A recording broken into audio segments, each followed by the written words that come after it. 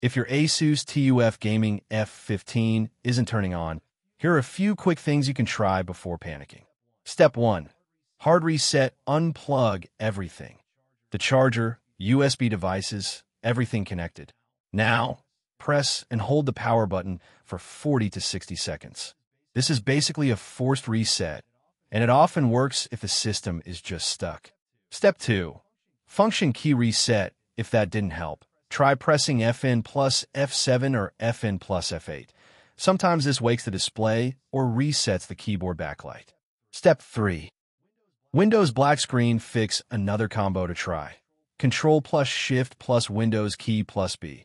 This shortcut is used to refresh the screen driver if your laptop is on but not showing anything. Try these steps one at a time and see if your laptop powers back up. That's it for this quick fix. Hope it helped.